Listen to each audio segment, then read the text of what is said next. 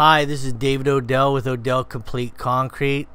Today what we're going to do here is a nice little sidewalk on the side of these two buildings. There was just some dirt along here, so it wasn't used a lot. So it had been left dirt for I don't know how long, but we're going to clean it up a little bit on this side yard so they won't have to do any weeding or anything like that in the future. This is a real simple project here. We're going to wheel the concrete in. It's about 3 feet wide and it's about 30 feet long, so you know, it's maybe a yard of concrete, maybe just a little bit more. So this is a good DIY project right here for beginners. This is a good beginner job basically.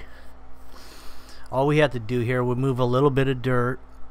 Now you can relocate this amount of dirt probably in some planters around the house or wherever. Just get the dirt out of there and relocate it. There's not a lot of it. We're hauling it away, however, but it probably could have been utilized in some of these raised planters that I'm seeing here around the building.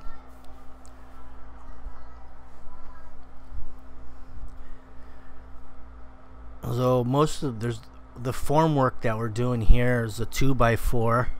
And it's going to be just pretty much on one side, and then the concrete will just pour up against the building on the other side. So it's a real simple form to set. And I'm just using some wood stakes because this ground's pretty soft. Well, pretty much everywhere I work the ground's soft in this general area.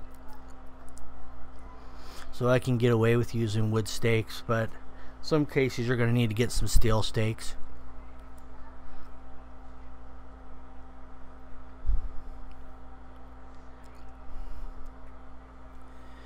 So we've removed the dirt. Now the elevation on this is basically we want the concrete below that downspout so the water can come off of the roof and go somewhere. So that was one fixed elevation we had. Also we do have a joining sidewalk at the other end there, as you can see. They've got some stepping stones and stuff in there. They just kind of take away the dirt area, but we're going to do solid concrete. It's just a lot less maintenance.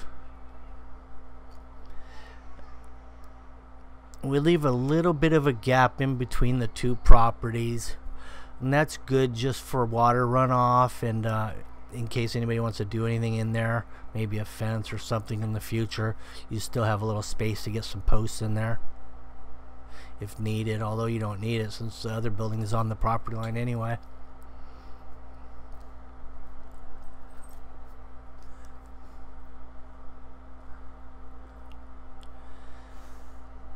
For the bowl float, I had to break out the wood bowl float on this one because it started out as about a 4-foot wood bowl float. I actually cut this one down just to fit in this space, which worked out real nice.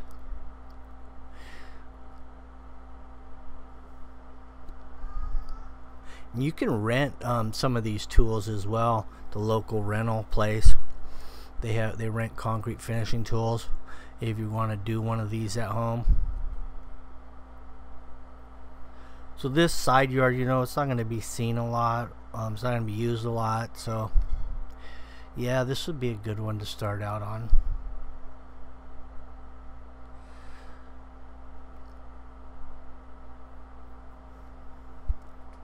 So we got Sam on his new sliders. I think this is about his 3rd job on the sliders. He's gradually getting better and better. My son's behind him on his new sliders. One of them with the fiberglass sliders, which is what I prefer, and then one of them went with the metal sliders. But it's a good combination because when it gets real hard and you're doing a hard trowel, probably the metal sliders are best. But if you're doing what I normally do, stamped or broom finish, then I would recommend the fiberglass. But if you're doing a lot of garage slabs, hard trowel, or machine foundations, hard trowel, the metal sliders are probably better. So now what we have here is we've got a couple round trowels. They're 16-inch, 3.5 wide or 4 wide. The round trowel, at least on one end, is nice because you don't leave a lot of trowel marks. I like to get one end of the trowel rounded and then the one end square, so I can flip the trowel around and get the square end into tight fitting corners where a round end wouldn't fit. I mean, everybody knows that you can't fit a round object into a square hole. So it's nice to have a round and a square on your trowel. That way you can fit in all types of spaces.